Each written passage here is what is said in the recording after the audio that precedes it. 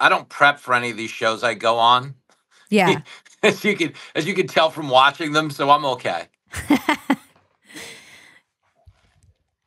You are a very busy man. I don't know how you do it all. How do you manage your time? So you know what's weird? Because I spent a lot of time driving a taxi, Mm-hmm. I don't consider this, I guess, busy, and I don't consider it as adverse as it looks. Mm-hmm. Because I'm used to driving like 5 a.m. to 5 p.m., doing stand up at night, and usually writing before I went to my taxi garage. So it's like I'm kind of doing that schedule now, but I'm not getting like shot at and choked by hobbits. You know what I'm saying? Yeah. It's like I interact with less time travelers on a daily basis than I did in a taxi. So to answer your question, I think the management thing is like a perspective thing. Yeah. It's like if you're kind of in like a good headspace, you just kind of keep it in front of you. It's like it's incremental. Like I definitely don't sit down like Monday night and lay out my Tuesday so much as I just lay out the wake up process, the get to Fox process, and then you just kind of you're on the people mover from there. Yeah. Yeah, it's funny. I feel the same way, and I feel like we have that similarity of just having a kind of working class background, which I don't know that many people in media actually have. No, no, they have no perspective. Like I always say that to myself. Like I could never call up the cab driver, me, and tell him about the rough day the media figure is having. Yeah, you don't understand, bro. I had to get makeup 3 times and talk for 4 minutes each time. I know you just got stabbed on the Van Wyck by a guy with no pants on. But if you could pour one out for me, because I'm going through a lot today in the makeup chair. Yeah, I think of Bridget, although it's really funny. I keep threatening to my husband that I'm going to go get a job at the Chili's that's opening up because I'm like, at least the people are abusive to your face when you're waiting like, tables. Yes, no, there's a respect to that. Like, Bridget, I always say that about, for real, like driving a cab is the original social media. Yeah. Because people get in and they post on your wall to your face, like whether you agree or disagree. But one sidebar, you should be a Chili's waitress for no other reason than because you would read them their truth. And I'd sign up for that. I loved waiting tables. It's how I made all my money until I started making money writing. But even when I was writing, I was still waiting tables. And that was awkward because people would be like, I read your Playboy piece. Can I have more iced tea? There's always that awkward transition. Well, the way my radio show went today, I'll probably be waiting tables soon. So what happened? I'll let you know if the game has changed. Tell me. No, it was actually pretty good. We were stuck in the bloodbath space today, like most of the media. Uh-huh. With the old repurposing of Trump's remark thing. Uh-huh. Uh-huh. And for radio, I was like, I'll show you a bloodbath. It's my monthly period. Oh, there it is. Bang! You still got it, kid. You have no idea. I'm so happy to be talking to you because the thing about you and me out there in the social media sphere is like, you know, you never see 2 homeless guys on the same corner because their crazies cancel each other out. Like, so you and me on the same pod, it's weird because like you're asking for a quarter, you know, I might be asking for 10 cents, but we have a similar weird. I was just arguing with a parking meter. You just punched a cat. And here we are. And I'm so fascinated to see how this goes. No one's seen us in the same place at the same time. We're like Maxine Waters and Al Roker. You never see them together. I have a theory they're the same guy. So tell me about the blood. Yeah, I was watching your video of interviewing the Spring Breakers, which was cracking me up. Oh, thank you. But I mean, is it just Florida that everybody's pro-Trump? Is it cherry picked? Is it something different? Like if you did that in New York, would you also find that a lot of people you might not expect are voting for Trump? In a party atmosphere, yes, because the Trump crowd is kind of synonymous with a good time. As much as he talks about grievance, the border, and outsourcing jobs and stuff like that, the actual vibe of the Trump crowd is one of fun. Like he opens his rallies with a blooper reel. They have musical numbers they do. You know what I'm saying? Yeah. They're like, we can't go to the bathroom. They're about to do Lock Her Up. You know what I'm saying? So in that regard, the Trump experience is one of overwhelming positivity. But I would say in party spheres, you would expect a little bit of that. Now, the caveat to me interviewing people on spring break, we legit talked to 100 people. Those were the 30 or 40 that had enough motor skills to be portrayed on camera without accusing us of some type of libel. Right. But if you were to look at those people, because that was 2 a.m. at the Elbow Room, the one note of caution, if you were a Trump supporter watching this, is 90% of the people in that video can't be reliably counted on to vote. Right. That's the thing. That was my next question. Are they going to vote? Yeah. So no, and the answer to that is no. I don't know that all those people are going to vote. But I have a 15-year-old kid, and the one thing I would say is Trump is the only way 15-year-old kids can actually be like punk rock nowadays. I know. Whether you like him or not is irrelevant. The most counterculture thing you can do is be like, yeah, I'm a Trump guy. Yeah. Like I had my son on my Saturday night show 2 weeks ago. Fun. And me and him talk about stuff a lot, but he's more of a sports guy than a politics guy. But after having him on my show, I'm pretty sure he stormed the Capitol. Like as I was interviewing him, I was like, where was he January 6th? Because I don't remember. I think there was a school trip or something. Like my son is out there, way out there. But it was pretty entertaining. That's what he said. It was a school trip. I'm like, Lincoln, why does your school teacher have a buffalo hat on? That's weird. 2 horns on top of it. That's funny. Yeah, I have nephews who are older, and they are definitely have always been a little bit of that's the way to rebel or be kind of counterculture, which makes sense and hilarious. But they grew up playing video games, and they've grown up in I remember they tell me the funniest stories of being a student during the Trump years. Oh, wow. Just how crazy their teachers all went and were openly just weeping in school and saying crazy things. And my husband was going to get his master's, and we're both late bloomers, and he had a professor who said basically felt that all conservatives should it should be in the DSM as a mental illness. I love that. And he's, center right, comes from a very conservative family. They're probably further right than, But you know what I think it is, honestly, is I think a lot of people on that side are lazy. And what I mean by lazy, okay, just to, preface this, is they would rather label an entire group of people and dismiss them than put in the 3 seconds it takes to think critically and maybe have a nuanced conversation. Because most people who vote Trump, like my wife that grew up on a dairy farm in Ohio, and for real, and, she was like one of those gals who had no idea how much better she could do. She didn't know her street value. Yeah. If you're on a farm, you know what I'm saying? You're eating your pets on your birthday. So anyway, there's a realness to that. But I think a lot of his voters, because they are rural working class people, they have a little more of a work ethic. And it's not to say there aren't really successful, hardworking liberals. I know a lot of them. But I think they cater. It's weird. It's like an intellectual laziness. Like back to the bloodbath thing. You have to be really lazy for that to effectively work with you, for you to believe, okay, that 15-second clip is representative of the entire speech or the entire rationale for Trump using that phrase. Whereas the average person might watch that and have enough self-awareness to go, hey, am I making myself look bad by sharing this out of context? No one's doing that on the... No, you're right. But that's what's so nuts. But then they're the ones who, like you said, would categorize us as being of a mental illness. Yeah. And that's what's weird. But you don't have to have...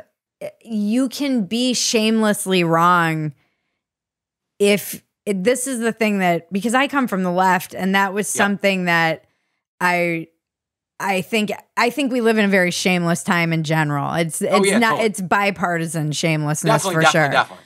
But I do think because of the kind of power that the left has over media, even the stuff with like Fanny recently, you can be shamelessly wrong and it doesn't matter. But this is kind of true for everyone because the media cycle will just keep going.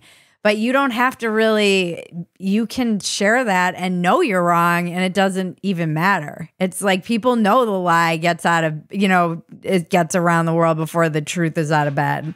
You know what I think it is for real too? I just think likes in general are like the death of everything. Yeah. Because they are digital dopamine. And the reason, like you were just saying, people can share it knowing they're wrong is because they know they're going to get that dopamine fix. That's because crazy. Yeah, go on. But it's nuts. But that's where we've kind of broken the compass. Yeah. Because everybody's in a race to the top of Mount Clickmore. and it's a lot easier to climb that mountain if you're disingenuous. Totally. Than if you're nuanced. Nobody tunes in for like, But if you and me were to caption this episode like so and so should go before a firing squad, a lot more people are going to listen. And then if we're like weighing the pros and cons, which is what we're supposed to be doing, but nobody wants to have that conversation. That's inefficient. So tell us who should be in front of the firing squad and let's get on with our lives. That's where we are now. It's bizarre. It's so bizarre and also hilarious because on Twitter now with community notes, people will share something that gets thousands of retweets and is wrong and they will leave it up even after it gets corrected. Don't care. You want to laugh about that? So Joe Scarborough, if you saw that yesterday, got checked into the boards by Elon Musk. Elon, personally community noted him on the bloodbath thing. So Scarborough deletes the tweet, where he knows there'll be pushback, but immediately got on his show this morning and, quadrupled down on it. On his show, he actually said the words bullshit. No offense to the listeners, I apologize, but he's like, everybody knows the whole idea that this was about the auto industry is bullshit. I mean, it was a bloodbath. It was a call to violence. We all know that. And we don't all know that. We don't know that. No. But that's back to your other point about us. We're kind of living in the death of shame. Is that because we just root against the other side so hard. This is the only moment of true substance I can offer the world. I'm new enough to media that I genuinely care. So I have it in my head. And again, this is something I'll outgrow. But I'm actually trying to help. And what I mean by that is I'm just trying to get people to chill the fuck out. Yeah. Okay, that's what I'm trying to do. I don't believe one party, and I don't think you do either, is going to out-argue the other side into submission.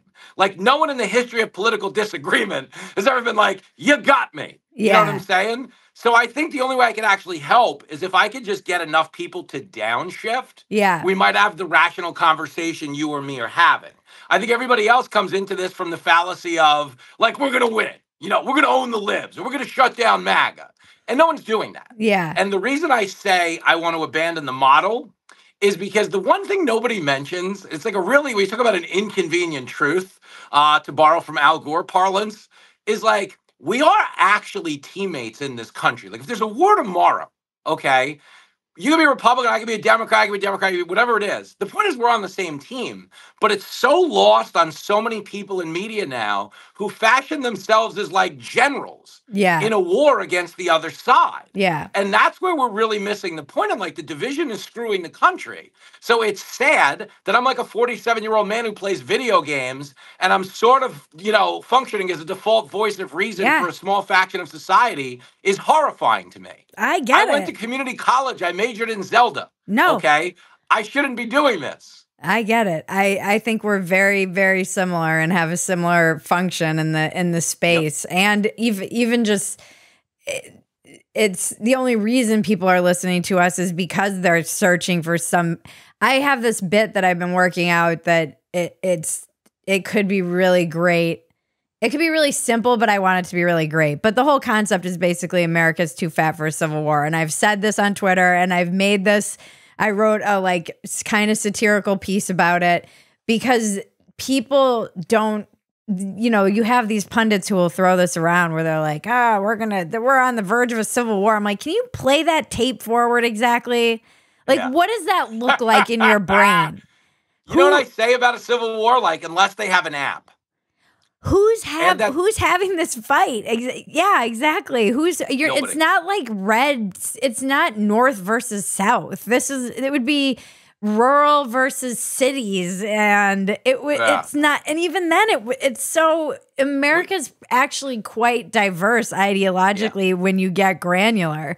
Yep. And it's just like such a weird. I'm like, no one's getting.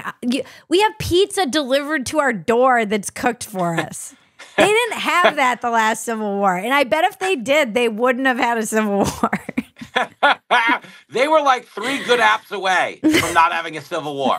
Like if we had a gaming system, you know, where was the Nintendo Wii At when least they were people needed to fighting blow for off something steam? too. Like what are we fighting? How do we know the war is over? It makes no sense to me. And it's such a like lazy, I don't know, it feels so lazy to me. That's where we're at. Yeah. But you know what? A lot of people, it's become like a lifestyle where they Yeah. get out of bed to just hate another thing. And I don't know how we, like, honestly, I genuinely don't know how we break the cycle other than like, I think if people, let's say we had like a 5-day moratorium on social media, I think if people ever walked away from this for a week, they'd realize how unnecessary it was. Because it's like, let's say there was no Twitter. Twitter goes down for 5 days. Okay. When you get back on in day 6, you're going to update us on what you ate, what you did, what you watched. And we're all going to realize how unnecessary it is for us to tell strangers everything about us. Like I Yeah. always say that about like dinner pictures. Like 20 years ago, if you were to take a picture of your dinner, go and get it developed, and then drive back to a group of strangers, like they would put you in a home. They wouldn't think there was any reason for you to be telling them that you had lasagna, I even if don't you cooked a lasagna. Even if you would never cook lasagna, but you were inspired by a TV show that everyone should go watch, they still wouldn't care about what you had for dinner. They just wouldn't. I don't know though, because I've seen those memes like making fun of.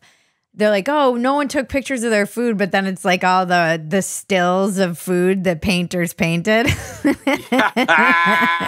Where it's like the milk is glue. Yeah, and I do wonder too, because there was that phenomenon of like people would go on their travels and then they would hold you hostage and show you Yeah. what they ate on their cruise in the like, the little slide. So there was some of that.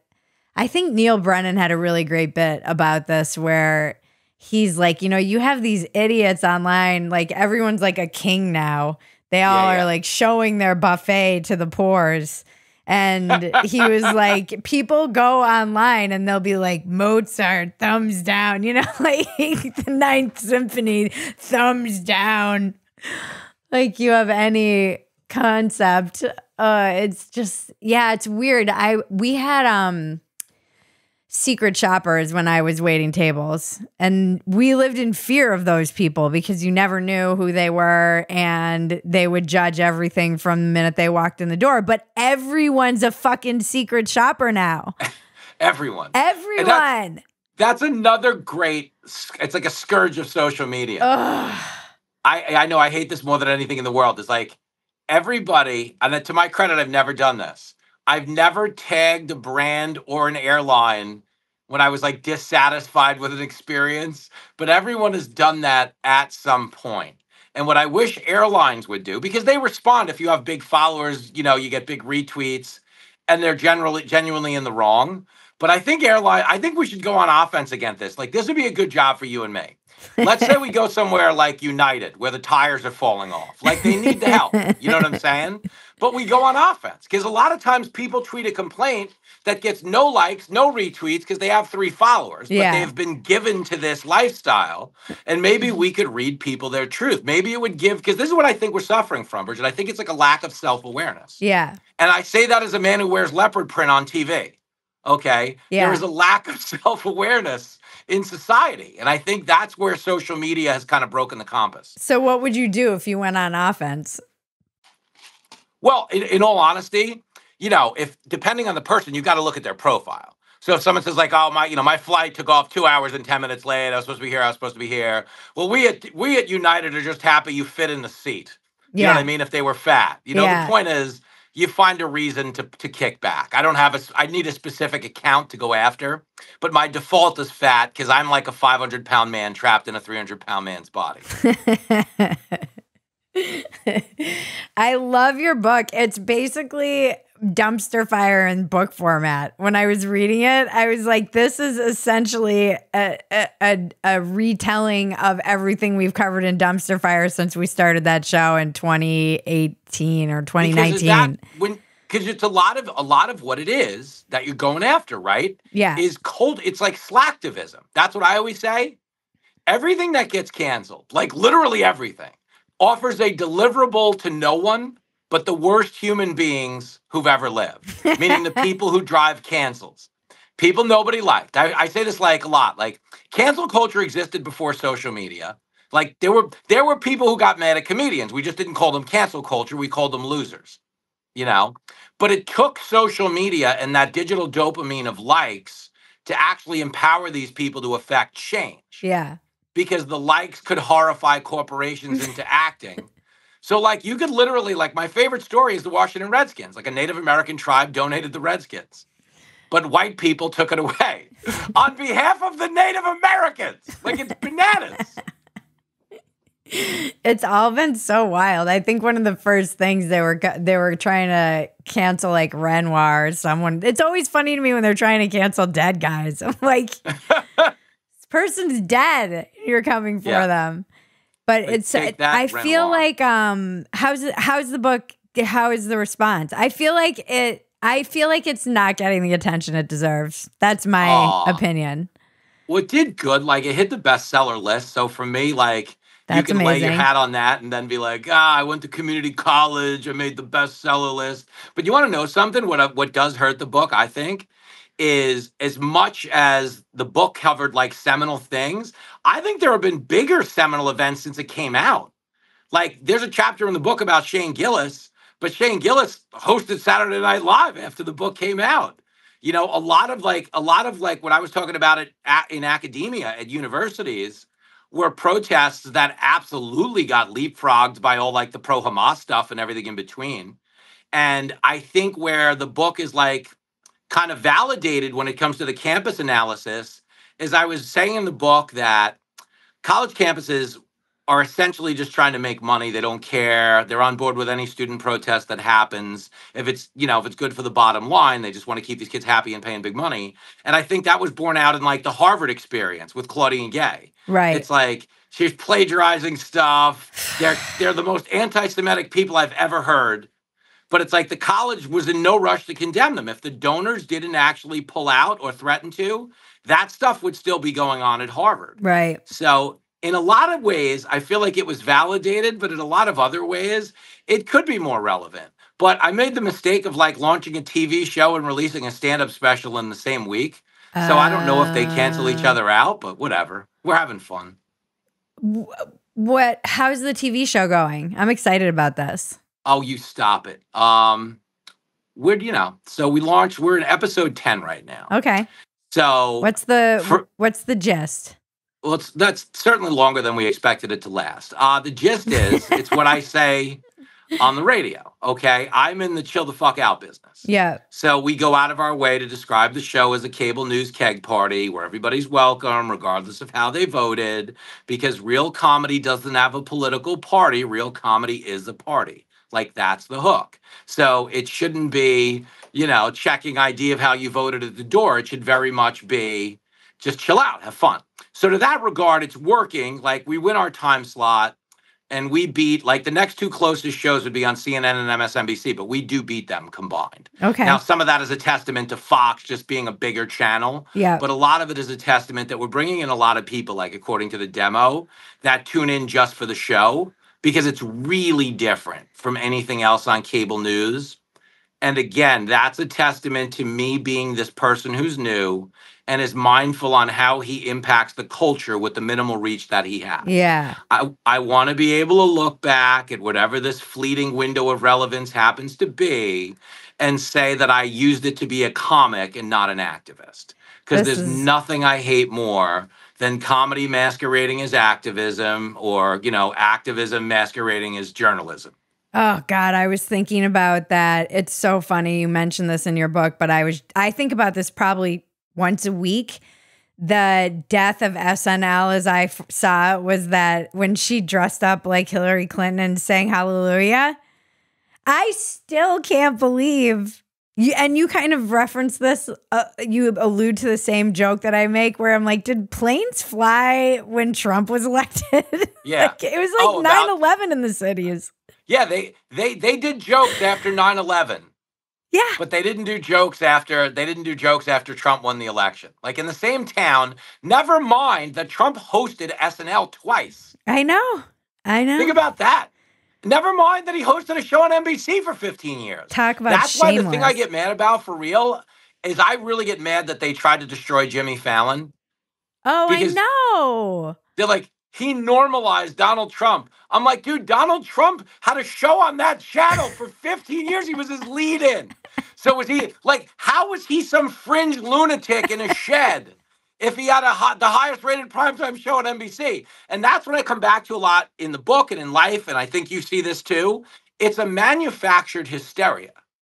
In that we all knew Trump. We all knew he was crass. We all knew he was pugnacious. That was just his vibe. Okay, but we didn't believe he was the leader of like a militia. We didn't believe he was advocating for a bloodbath. You know, Trump was a crass guy that was trying to get laid and be a celebrity, given to bombast on a comical level. So in a lot of ways, he's guilty of every rhetorical thing they say. He's just not guilty of the intent they're applying to him. Does that make sense? Yeah. No, it's why I'm like, I know I should take this seriously, but I also find it hilarious. Yep, totally. And in your show, do you so you have a panel, right? So yes, we have a panel. Then we'll have like a few one-on-one guests. Mm-hmm. We interview people in my taxi. We're just trying to make the vibe a little different. I feel like and Landau and I could save America. Yeah, I know I won't, but I can. Like, I can't save it. I just want to give it an autonomous zone because it doesn't have one. Yeah. Like, and I genuinely don't care enough to want to beat the other side. It's like my background is comedy. I'm in a profession where you get paid in chicken fingers the first 5 years. I know. Like, we shouldn't be in charge of the economy. No. You know what I'm saying? And I wish more comics just had the self-awareness, because what I feel like is like we've lost common culture in that all of those places that used to be not even necessarily a forum to put our differences aside, just a forum to forget we even had them. It wasn't like we consciously said, I'm putting on late night, bye-bye political differences. The differences weren't that much of a dominating force in our consciousness. Yeah. And I feel like if sports, music, movies, comedy just go back to serving their purpose, we might become a little bit less cognizant of the division. And that's all I want that to be my contribution. Doesn't mean it's going to be. I'm sure I'm a contract away from just being an activist monster, but I hope not. Yeah.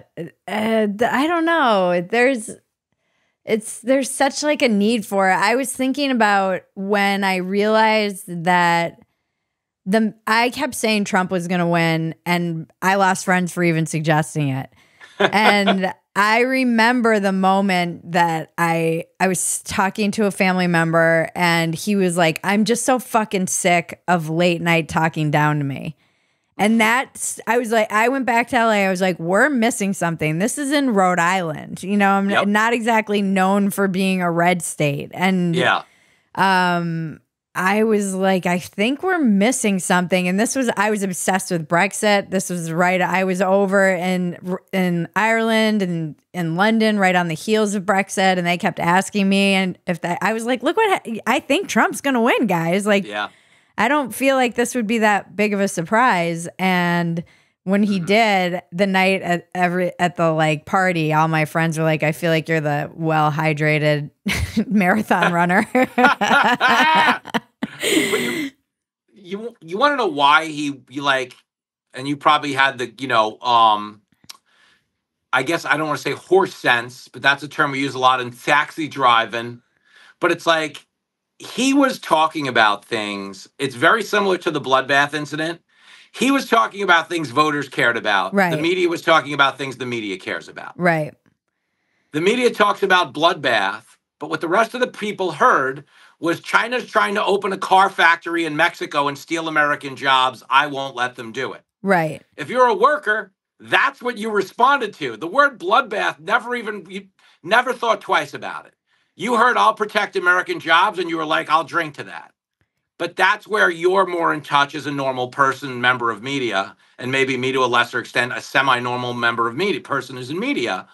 We're more in touch with normal people. Most of the guys I know who work in like elite media have no connection to these people at all. None, zero. None. It's like when you look at the panels that come on to analyze Trump voters, they all have butter hands. Yeah.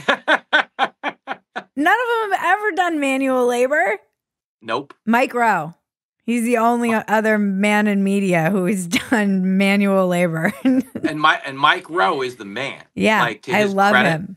Yes, he has like real perspective and a real understanding of not only what makes people tick, but what needs to make them tick in order for them to succeed. Like, I consider Mike Rowe, like, I really mean this, and I bust his balls whenever I see him, but I consider him like one of the best shining examples of what media can be. Yes.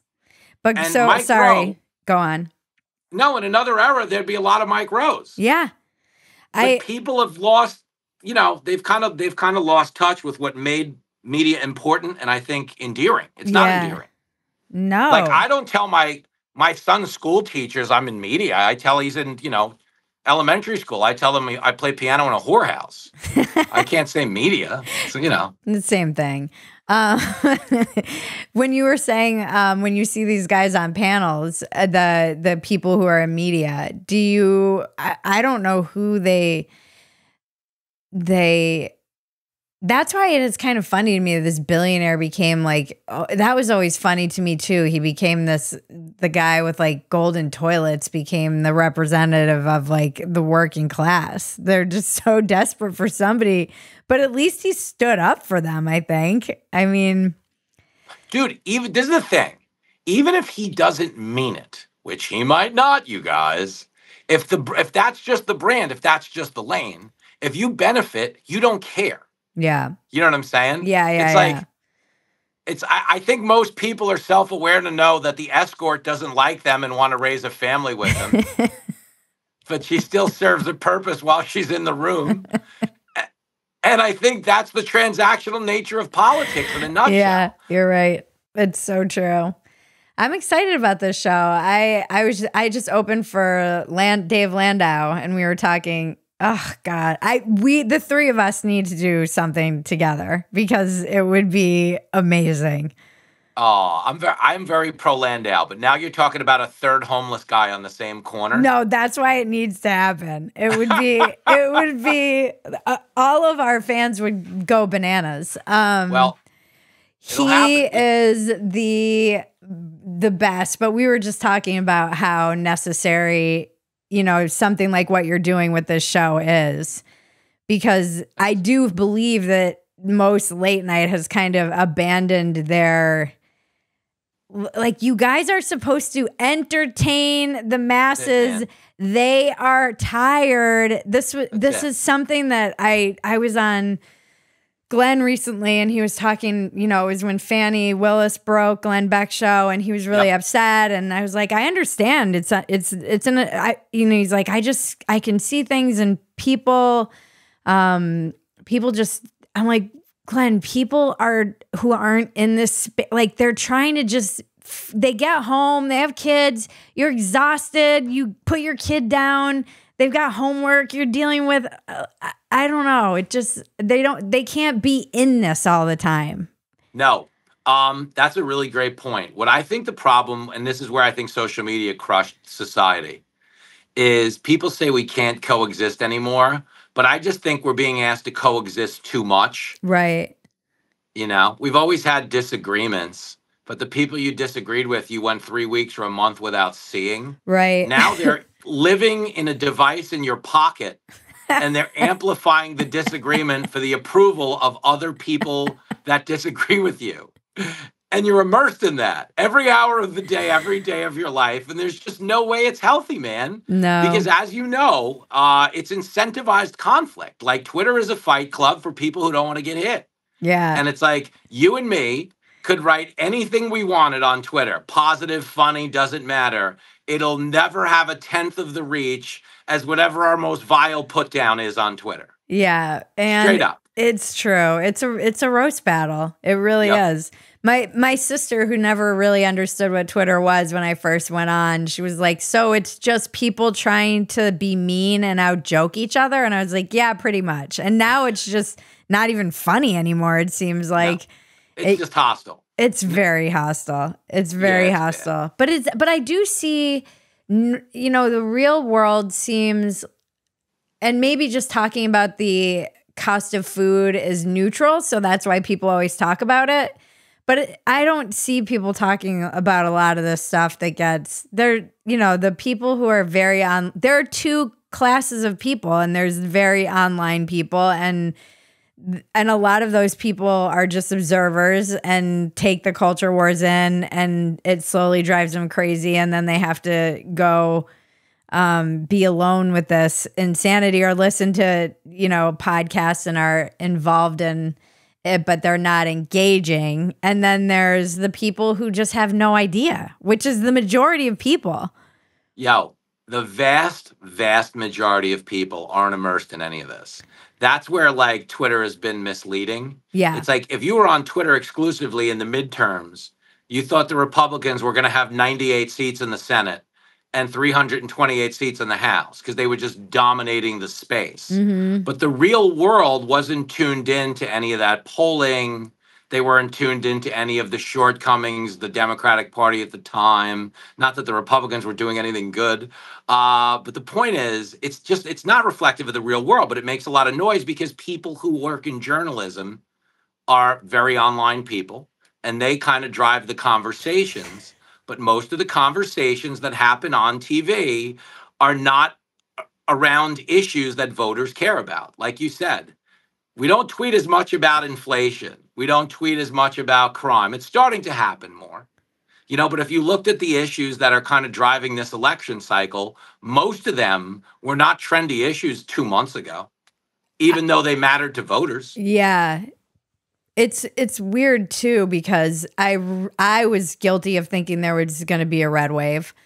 Me too. But I was also tainted. What I realized, and I mean, it's amazing how wrong I get things all the time in media.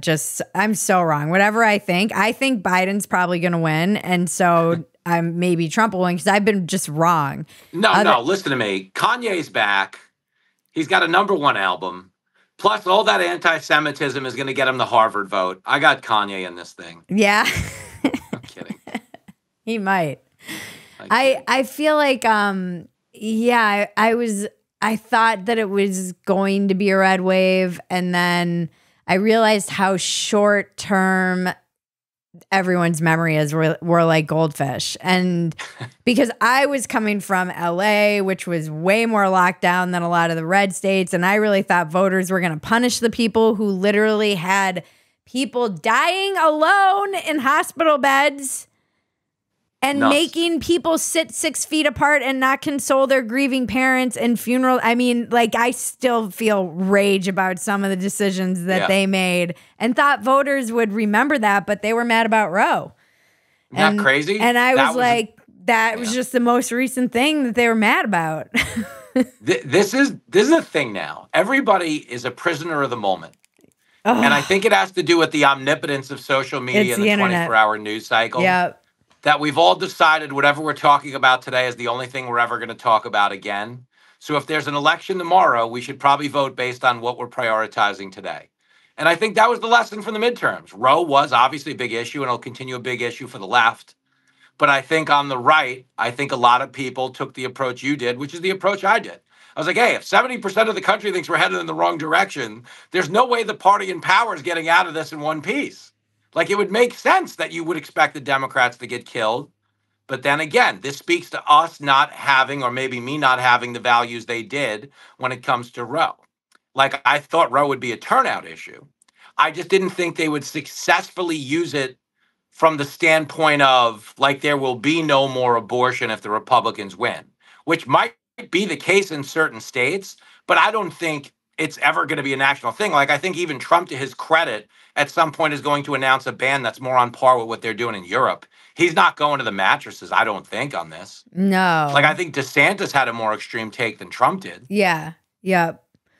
Yeah, that was something, I guess, that surprised me too, because I thought maybe people were a little squishier about.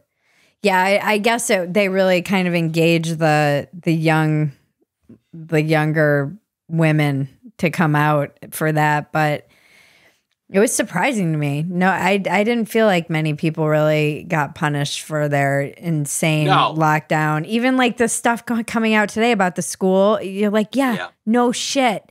You mean learning on Zoom? You're not gonna learn? I'm shocked. Yeah. Kids were literally just taking pictures of their face and putting it up on the screen while they played video games for 8 hours a day. Dude, my son Lincoln played so much Fortnite. He didn't even know there was a lockdown till the third month. He was like, you guys have been home this whole time? That's all they did. They didn't do anything. I saw his laptop open one day for real with what you just described. I saw 35 thumbnails on a screen. And I was like, oh, so nobody's learning anything. We just threw away a school year. Because and that's exactly kids what we are did. savvy, and they manipulated the teachers, and they were saying, oh, we can't show our background because we're ashamed, and we're going to feel like our economics will be revealed, and it's not fair. And then they were like, okay, you don't have to show your background. Yo, so true. And there was a thing where they knew how to glitch out, too. Oh, yeah. Yeah. The posted photo of the frozen screen. We caught Lincoln with one of those, and he confessed to it because when my radio show launched, we were doing it from home. But he had a posted photo. They would screenshot when their screen glitched. They would screenshot it and keep it for classes. I honestly love Gen Z. I think they're hilarious. Truly, they're the like best. Some of the funniest kids because they grew up with all this weirdness and then the lockdowns. Like, yes. And what's funny is, like, they are weird. It's a generation of kids that don't look at you when they talk to you. Yeah. They're wonderful. Do you know this one Gen Z prank? I don't know if you know this or you've seen it online, but I learned this from my kid, but I know a lot of people have engaged in it. During the COVID, so it's not original to him, but during the COVID era, when you had to, like, send in a clean COVID test, did you catch on to that trend where people were sending in the negative test, but they had something horrific on the TV in the background? No, I didn't see this. Lincoln got in trouble because he was sending into, like, his school. If he had to supply a negative COVID test to go on, like, a field trip, he would send in a negative COVID test, but in the background on the TV, you could catch half a thumbnail of a very aggressive gay porn or something of that nature. And I got a phone call about that. And I had seen, like, he had his whole cache. He had like 20 of these test results in his phone. So he had clearly picked the meme up somewhere and was just repurposing it for his teachers. And I just thought it was the funniest thing in the world. They also started, God bless them, bombing AA meetings because all of the AA meetings went online. And I'm like, what kind of sick fucks would do this? But then I was like, probably bored teenagers. Like, I probably would have done that as a teen, locked down, just like gone into a Zoom AA meeting and started playing porn on the TV or like yelling that you're all a bunch of drunks. And there's hope. Because if these kids are fun, for all the fault we find in them, if they're fun, they'll endure. Yeah. Fun conquers all, dude. Fun conquers all. Fun conquers all.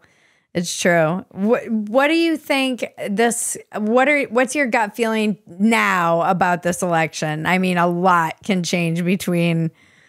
It's going to be a wild ride. I'm glad we have each other.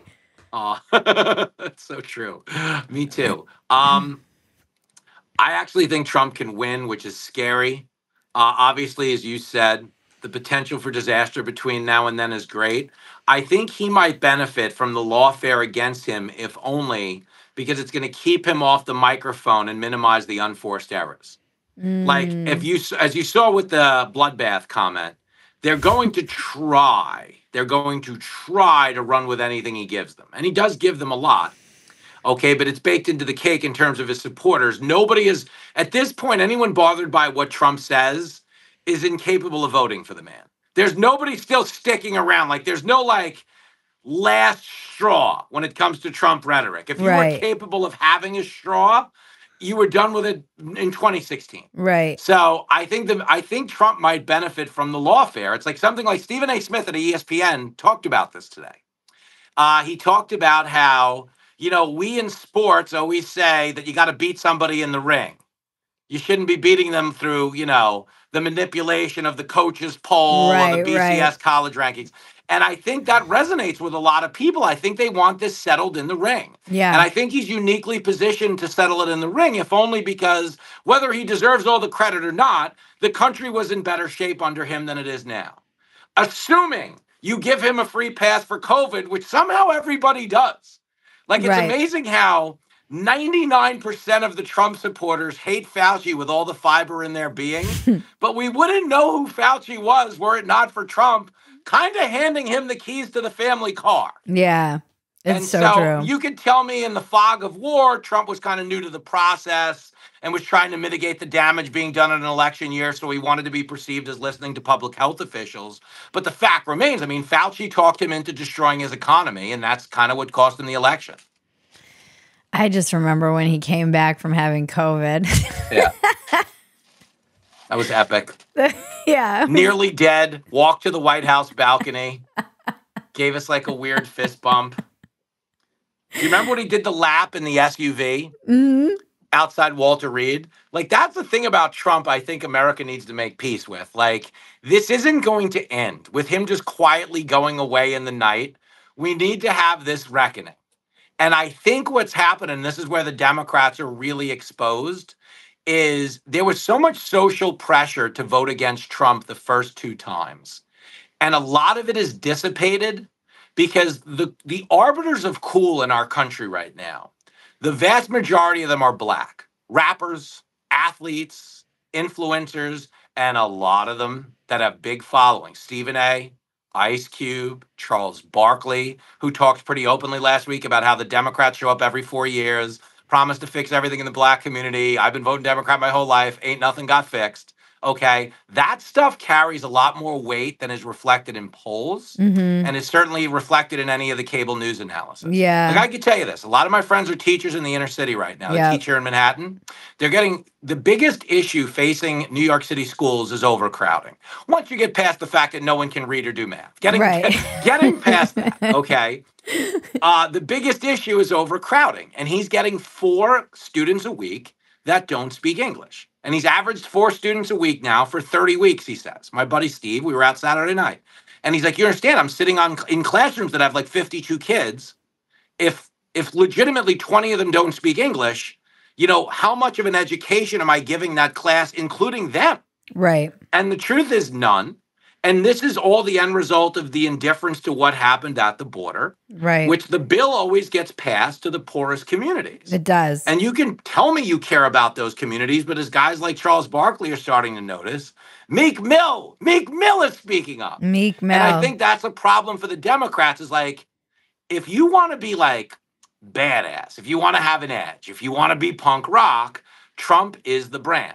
There's no way if you want to be cool, there's no way you go, oh, well, I'm voting for the guy who shook hands with the invisible people, that's being propped up by the establishment. They lost the cool. They had the cool factor with Obama. Obama was cool. Yeah. Definitely cool. They even had as much as I think like Hillary as a corporate toady warmonger, they had an element of cool because they had the entirety of Hollywood behind her. And, it was still a historic first coming off the first of Obama. Mm-hmm. And Trump didn't have like major celebrities or anyone we thought was cool. With all due respect to Scott Baio, I don't think the zeitgeist was ever like Baio said what? And it's no offense to him, but I think you're starting to see a lot more cool. And you factor in the MMA thing and everything else. And I think Trump is a better brand. I just think he's a better brand. I think you can win now by being a better brand because I don't think you run for president anymore, Bridge. I think you run for class president. And I think he knows that. Yeah, that's interesting. I read some analysis of his first rally, and it was like he was in Waco where a cult tried to take over, a cult had firearms. And I was like, I'm pretty sure you're very detached from how most of America views that now. Like, I don't think most of America sees the ATF as the good guys and the FBI in this situation. I think he's tapped into the like anti-government on all sides at the moment that he's kind of representing. But it was so funny, the way it was presented. I was like, I feel like that's not how most people view what happened at Waco. But and again, being tapped into that anti-government thing is only effective because of how bad and inept the government has been. Yeah. And as it pertains to Waco, like you said, he's in touch with the side the people are on. Yeah. Instead of the side, the 5 talking heads are on a CNN panel or an Who ABC worked for panel. Raytheon. Yeah. or like the board members. The DOD. Well said. All right. I know you have to go. What is your biggest defect of character? For real? Yeah. Self-care. In that I have a very abusive stage dad who lives in my head. And that is my work process. That I have Joe Jackson in my head who screams at me all day that I'm horrible. I get and then it. right before I go on stage, he compliments me. He's like, "You look good, Michael." And I perk up and I do like the job of my life. Do we have the same dad? What's your biggest asset? I didn't hear the word. I'm sorry. What's your biggest asset? My biggest asset? My wife. My for real. I'm not like buttering her up because I actually listen to me. I married a farm girl. Anyway, I guess what I'm trying to say is my wife, Jenny's a really good brand ambassador because she's really funny and she's really cool. And a lot of people, if you meet her and if you don't get me, you meet her and you go like, oh, I get it. This guy just doesn't care. And that's my asset. Like, I truly don't care. I don't want to be in charge. And I think the coolest thing you can do right now is not wanting to be cool. Yeah. Okay. And one of the reasons I don't want to be cool is because I have a really cool wife. We hang out. I smoke a lot of cigars. We blast a lot of music in the backyard. We do nothing. Yeah. So it's like right now, as I'm talking to you, my face is on the biggest billboard in Times Square. And it doesn't matter because my lifestyle hasn't changed. Like, I'm going to go home in my yard tonight and play George Michael till the cops come. And that's what I was doing a year ago. And that's what I'll be doing a year from now by the grace of God. Yeah. Oh, I can't wait to meet you in person. Oh, but it's going to happen, man. Come do the show with Landau. That's how you should do it. Oh, my God. I would love it. We should sleepless in Seattle this. Like, instead of meeting on the Empire State Building, we'll just meet on a TV set. Oh, we would have so much. We just did a sketch together at the Blaze, and my cheeks still hurt from Landau's. He's so fantastic. He's brilliant. Like, I truly love him. And I love him because he's from an era of stand-up where we knew the difference between a joke and a hate crime. Yeah. And we didn't cater to anybody who didn't know the difference. Yeah. And he's just like, it's like guys like you and him who I feel like remind me, like, it's the good thing about it. Reminds me like why I got into stand up and why I loved it. It's been rejuvenating to be dump it. It's nice. I didn't realize this was an episode of How Stella Got Her Groove Back. Like a low budget spinoff, which we could never make because you're erasing a black character. Way to go. It is a little bit how Stella got her groove back. But I also have a superpower, and that's my husband too. So yeah, isn't it weird? Like, if you have a good person in your life, it's like do you ever talk about like family privilege? Yes. Family privilege is a real thing. If you come from a good real. house where the people you grew up around like modeled excellence and empathy, or you have a significant other that's actually like a legitimately good person, it in your day-to-day, it's so valuable because people who are in terrible marriages without knowing they're in a terrible, you can just see it on their face. Yeah. Because they're living in that look of torment. You know those men in their 90s whose default face is like, you know that guy? Yeah. But they've had that face since they were 27 years old. I have friends I went to high school who have that face. And if you don't have that face, it's because you're probably in a good situation. So congrats to both of us. Congrats to both of us. I think we deserve it with our stage dads.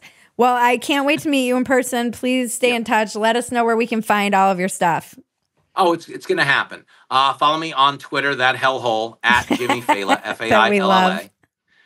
if you want to see me on tour, foxacrossamerica.com, where all the tickets are. If you want to watch a TV show, it's every Saturday night, 10 p.m. Eastern on the Fox News Channel, or every Sunday it replays at 5 p.m. It's always nice to know that we're replaying a game like Strip Club or Daycare at 5 p.m. when people get home from church and they can watch the replay of my show. But that replays every Sunday at 5 p.m. And Fox Across America, my radio show that you should come on. Landau's on every week. We started on 27 stations. We're on about 165 now. If we're not on your local affiliate, you can even hear that on like the Fox News app or foxacrossamerica.com. But I'm pretty sure most of that's going away after this interview, no? No. I kid. You stop it. I love you. This was great. No. And your book, everybody should get your book because it's a really great read, and it's just. I love that you want more from my book because I'm so done with it. I do. So, you know the way, I know because it's like a book I could have. It's like the book. I know you have to go, and I don't want to get in trouble by Connor, but I'm terrified of him. I do want more for your book, and I'm gonna keep promoting it and give it to people for Christmas. You stop it. And we'll see each other soon. Let me know if you're ever coming through Texas. Oh, it's a thing. I'll be at Dallas. I'll be at the Majestic Theater June 7th. Oh, okay. But we'll find each other. I'll get you tickets if you're in the hood. But we'll find each other before then, I promise. Okay. All right, my friend. I miss you already. I miss you already. Thanks for coming on. You're the best. Bye, Bridget. This has been Walk-Ins Welcome with Bridget Phetasy. I'm Bridget Phetasy, and you're welcome.